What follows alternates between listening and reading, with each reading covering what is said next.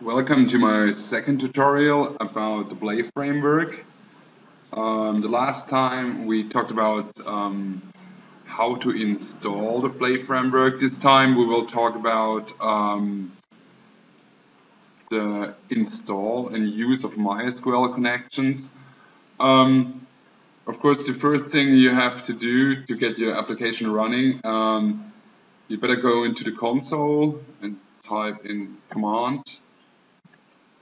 And we go into our workspace, and the last time we generated an application named lesson install, so we go into that again and type in play.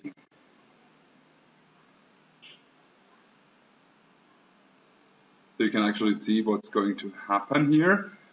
The next step we have to do is, of course, you have to install like MySQL first, so you can use it. I think that's like the other tutorials will cover that. The next thing we have to do is go into our project we had before, and there is a build Scala inside there. And all you have to do is actually add your appropriate driver here. I prepared this a little bit, so I can just fill this in here. So this is the MySQL connector for Java. It's the version 5.1.18. I didn't test it out with other versions, but I think it will work also too. And what is going to happen?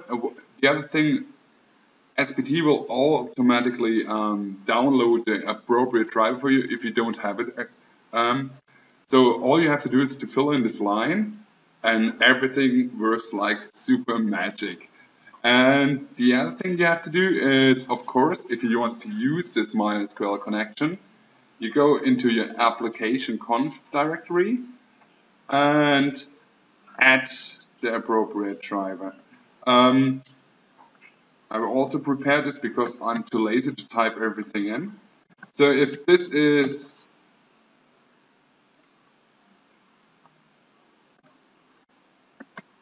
we don't call it guestbook, we call it, for example, lesson install _install.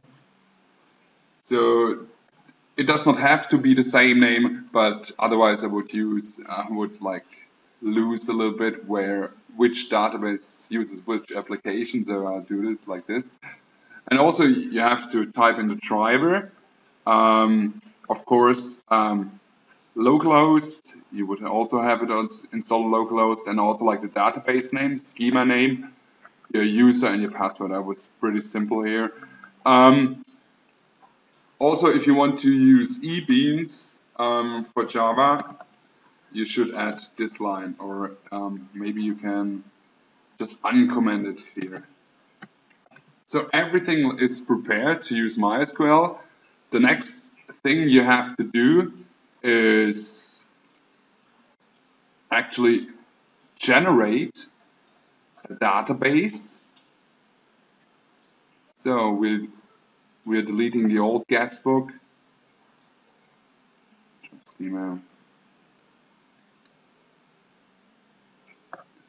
And generate a new schema, and I called it lesson _ install. Install.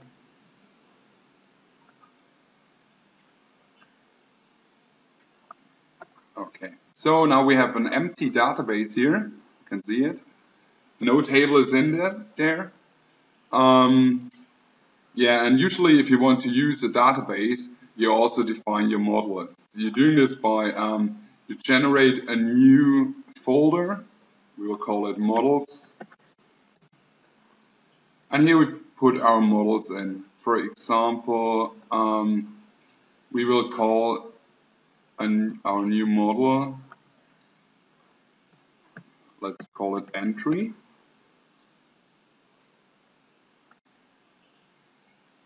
So we generated a new entry model. And this entry model, I also prepared some stuff for that.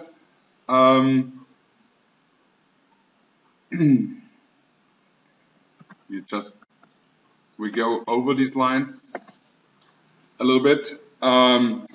First, you have to say that's an entity.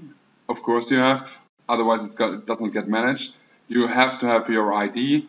This constraint is not really useful at that point. It's just for like validation. And every entry has like a name. And this is like the standard finder for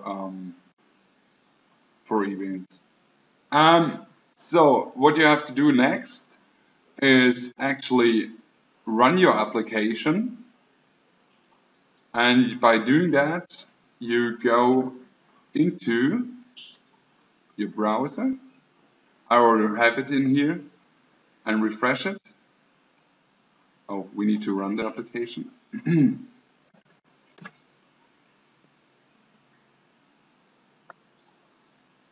So refresh it. So you can see.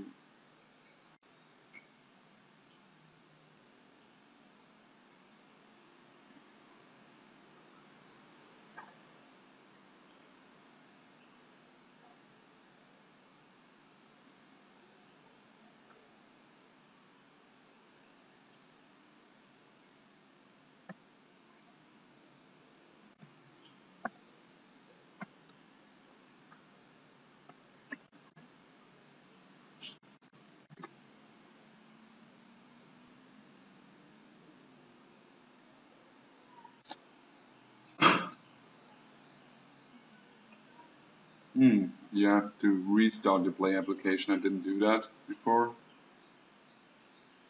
So now everything should run smoothly. Yeah, you can see it's checking for the appropriate driver and everything. And now we can see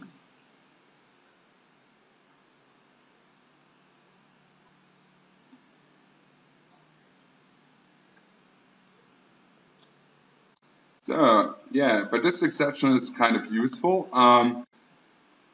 It will tell you that this script here should be applied to your application, and we are doing that. And you can just click on the button up here, and that's pretty much it. And the database is generated in the background. I will show you. Opening this one.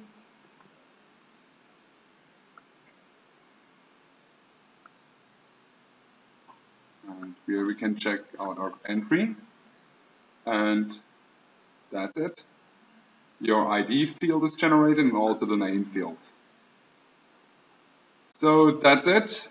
Thank you for watching and see you next time. Bye bye.